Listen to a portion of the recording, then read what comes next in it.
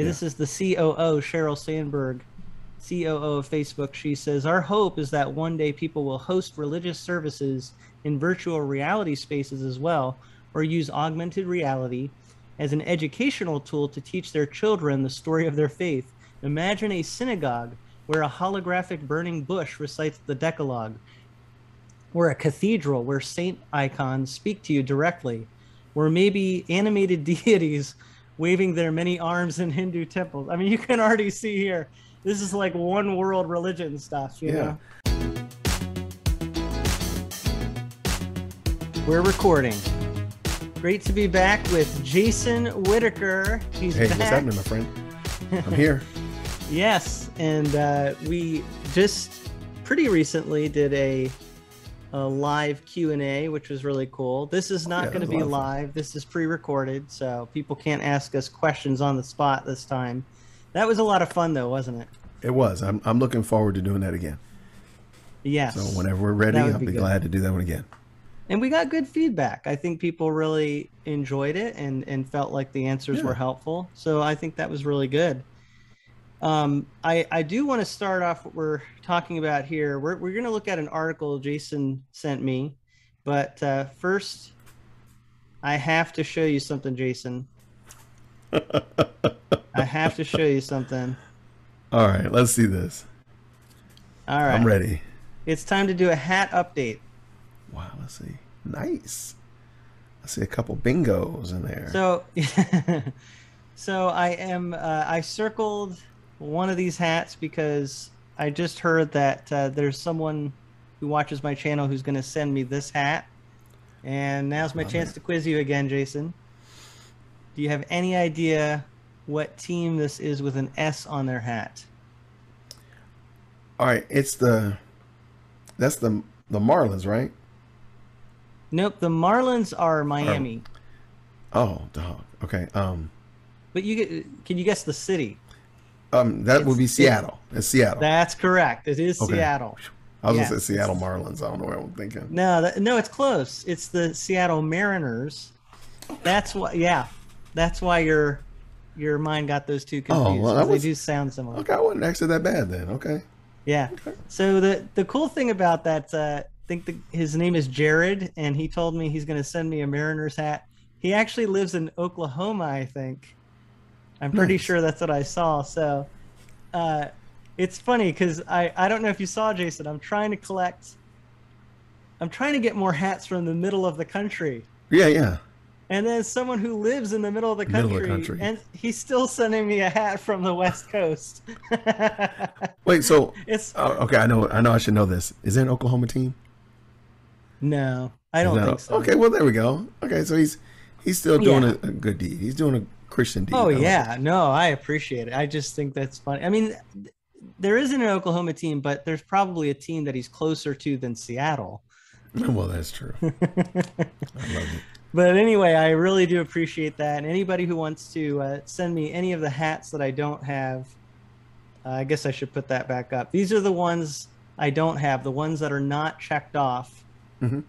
And they can just email me at afrishperspective@gmail.com. And in return, I'm sending people a copy of my book as a way to say thank you. I love it. That's where we're at with the hats.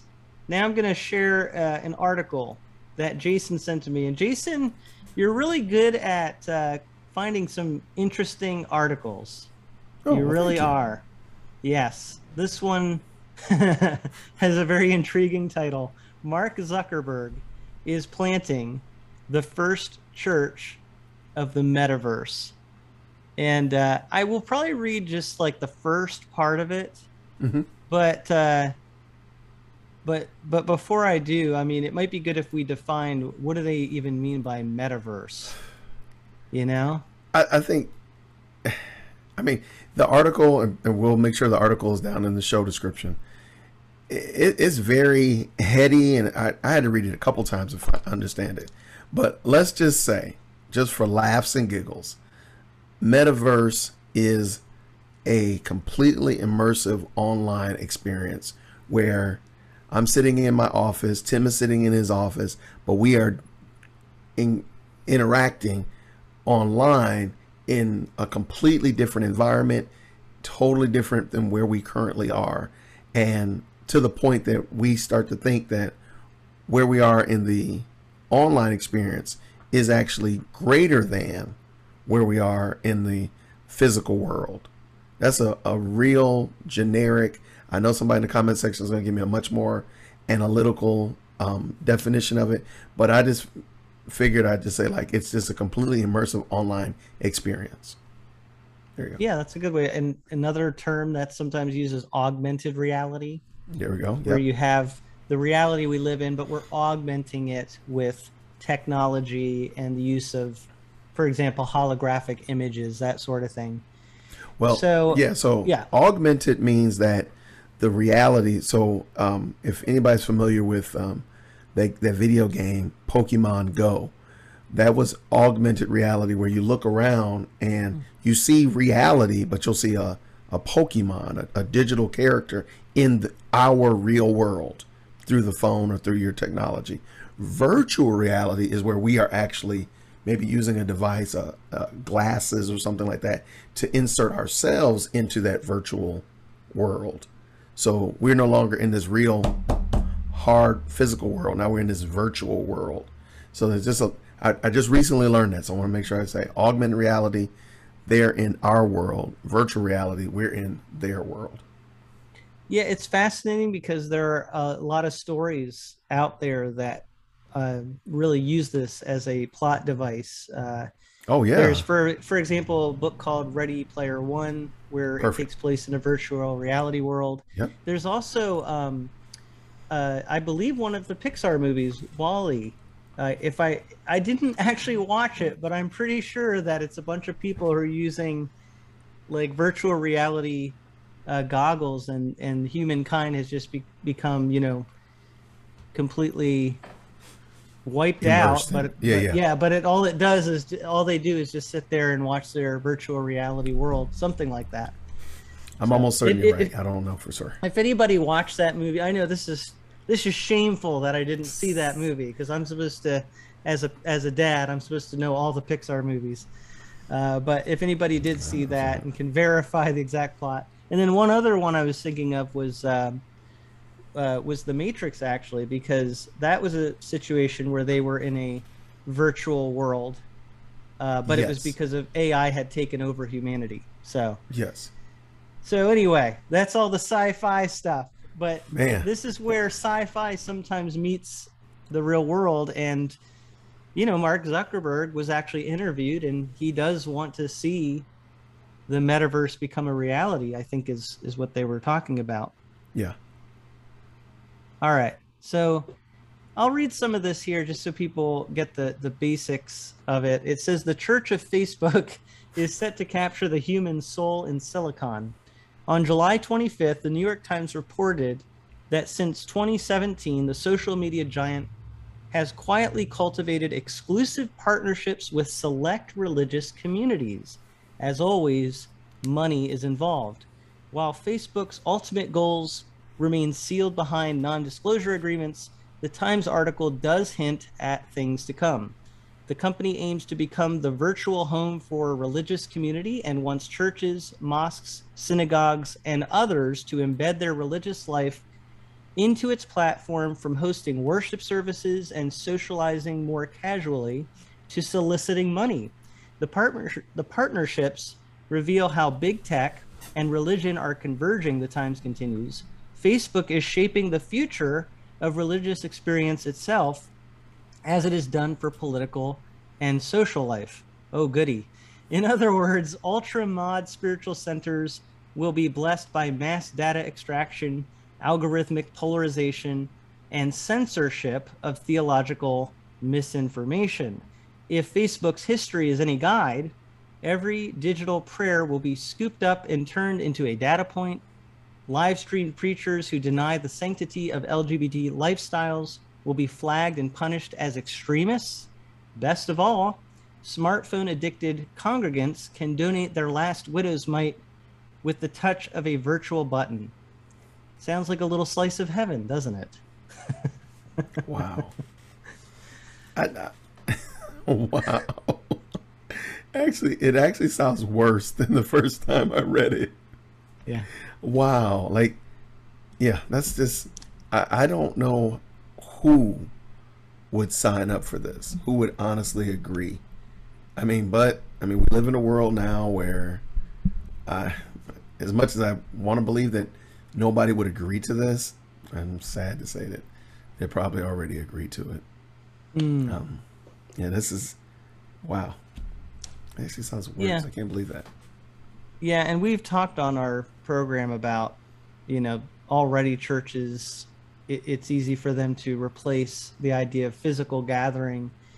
And we've talked about the importance of physical gathering. And this is actually adding kind of a layer to that, because now we're talking about a certain platform, Facebook, and the potential for that platform to kind of manipulate and control how churches operate and what they believe. And I think the clear concern that's being expressed is that there's going to be pressure on churches that, yeah, you can do church through Facebook, but you're going to have to uh, you have to give a certain message, because there are certain things that Facebook won't Right. allow. So do you think that is making a valid point?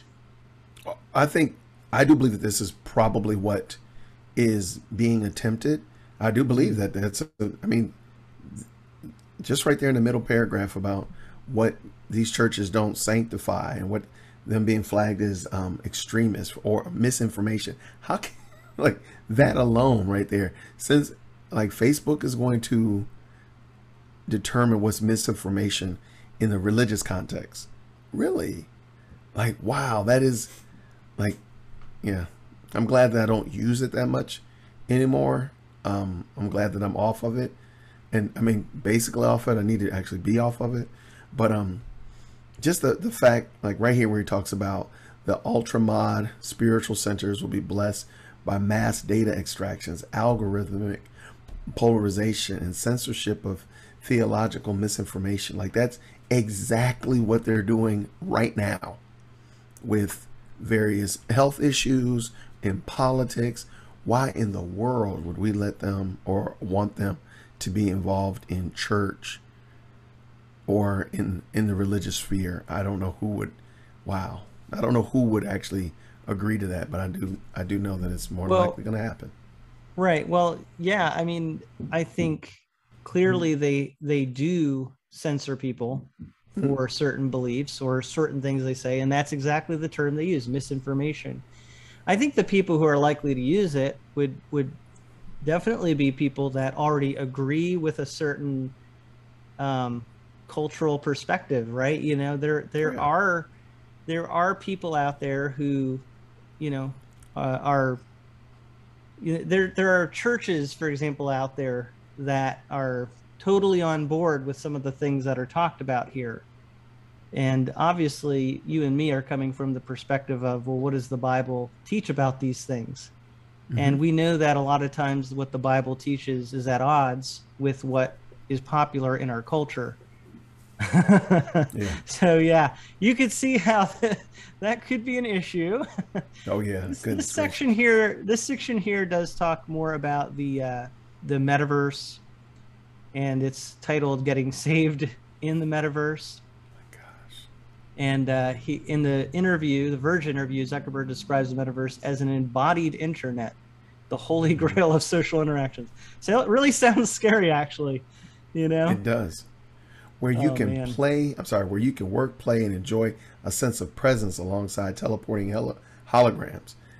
Whatever happened, like the fact that this company wants people to no longer interact in a physical sense. They want to move you, and strictly for their benefit, their profit, their their benefit. Like, that's just crazy, and they're just talking about it freely.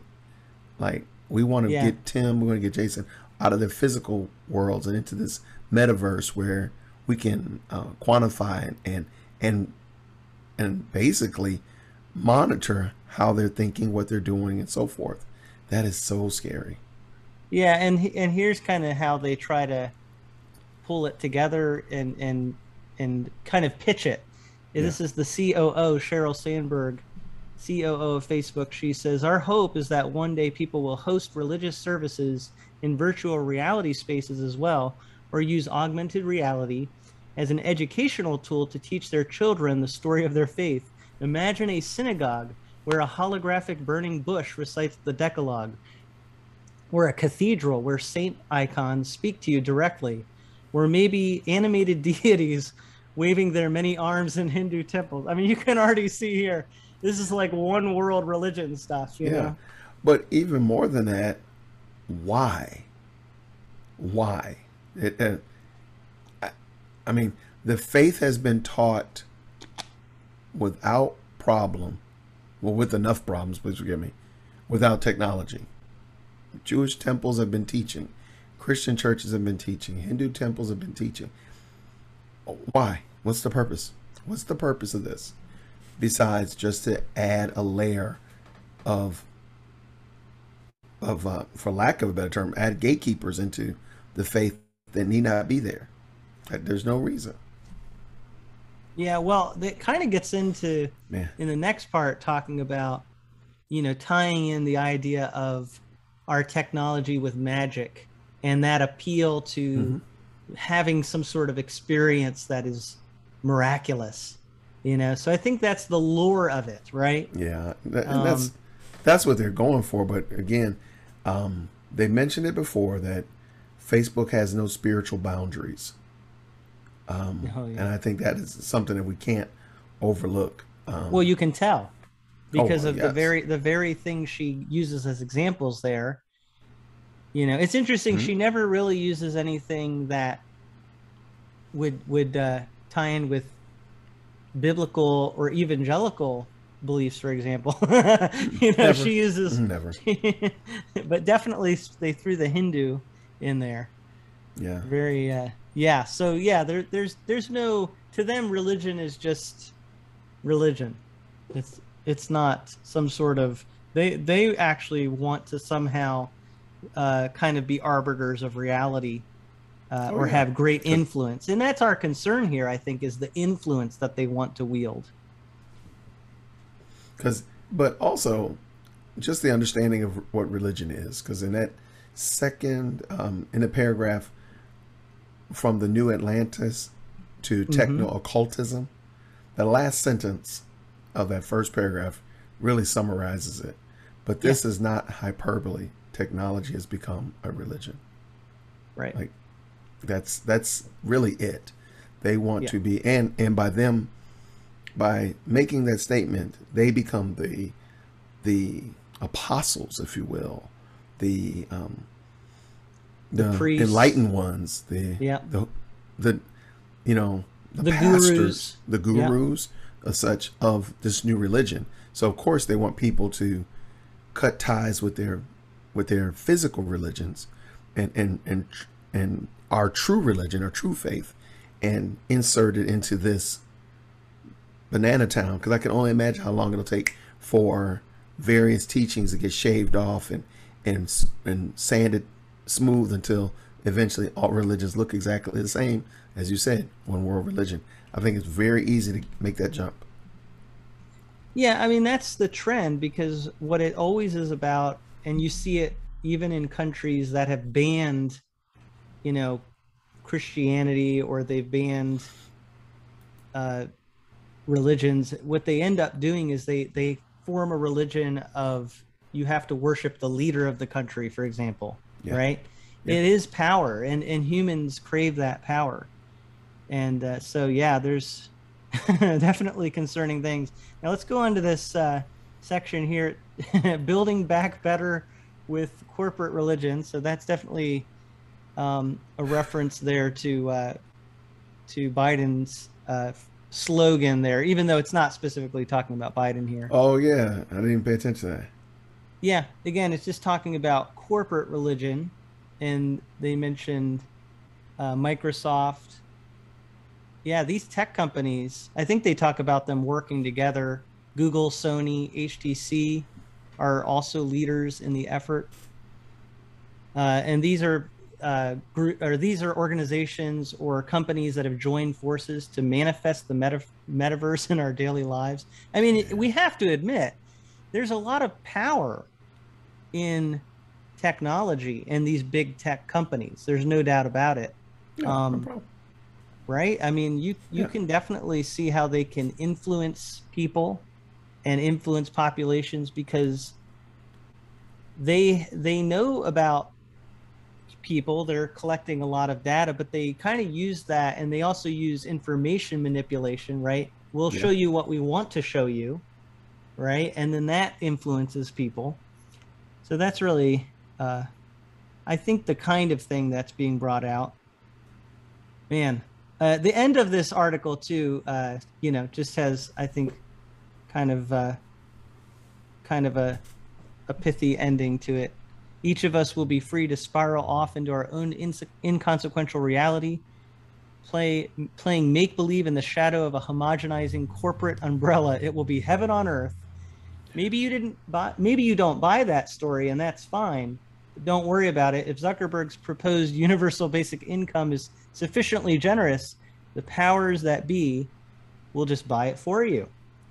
Wow. And there are a lot of carrots, right? Carrots on the strings to pull people into to doing things. And that again is how we're manipulated. Social media, for example, is designed to be addictive.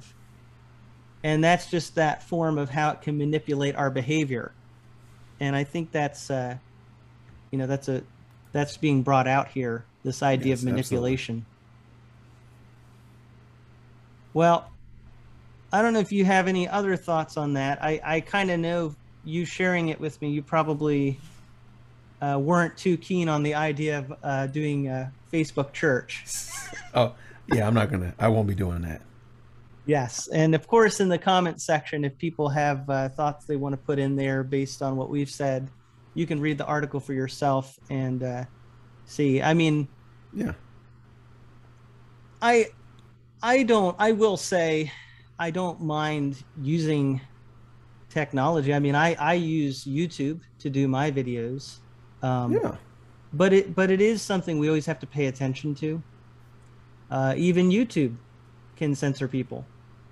And you just have to say, I want to make sure that what I'm doing because it's what I believe in, it's my conviction, and I'm not going to allow some company to ultimately tell me what I can or can't do. And that's especially true for us Christians. Absolutely. Absolutely. All right. Well, thank you for sharing that article. That was really good. Yeah, that was nice that we could take a look at that.